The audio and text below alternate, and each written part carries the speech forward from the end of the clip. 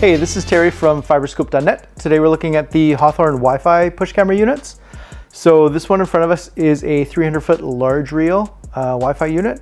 They come in a couple different configurations. So they start at a 100-foot micron, which has a 7/8 inch camera head or a 1-inch camera head, and 100-foot length. And then they can go up to 400 feet, which would be the same large reel, just a more cable length on there.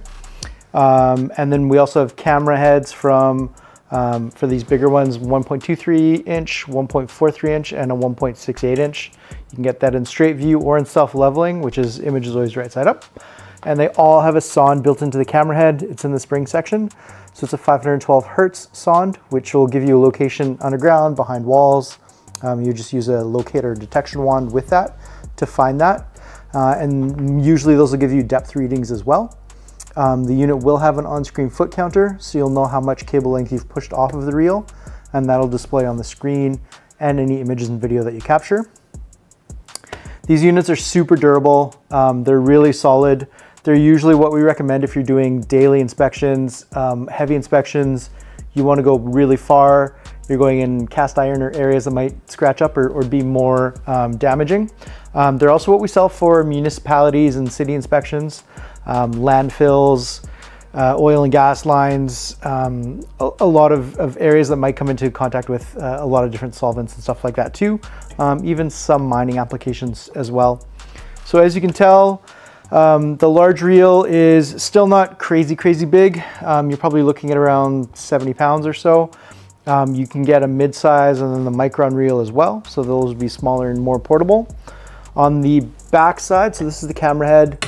It's got the lights on right now. This one is self-leveling, so you'll see it move around. The spring section is really flexible. You can tie this kind of into a knot. And then as well, it's really solid. So even if you're smacking the camera head, you're not really gonna damage it that much or at all. On the back side, you'll see that there is a battery cradle. So power button will turn on the unit. The battery cradle will take a Milwaukee rechargeable battery. So this can power the unit for 2 hours, 3 hours, or longer, depending on what size battery you get.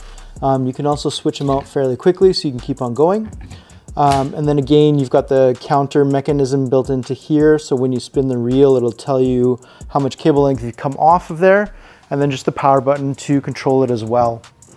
If we put this back in over here, you can just see when you take out a phone, the unit will connect into the app. So we've got the app right here. You can connect into the camera. What you're gonna do is this generates its own Wi-Fi signal. It'll do it in the middle of a beach. It'll do it in the middle of a forest. You're gonna take your phone or your tablet, connect into the signal. And as long as this has power and this has power, you can use it just fine. It's gonna prompt you if you wanna record audio. So because your phone or your tablet can record audio on its microphone, you can make voice notes as you're doing your inspections. I'll do only this time. You'll see right now, live image is on here. Not really an issue with lag on the live image.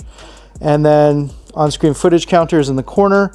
I can move that around the screen if I want to. As well, image capture, video capture are right here.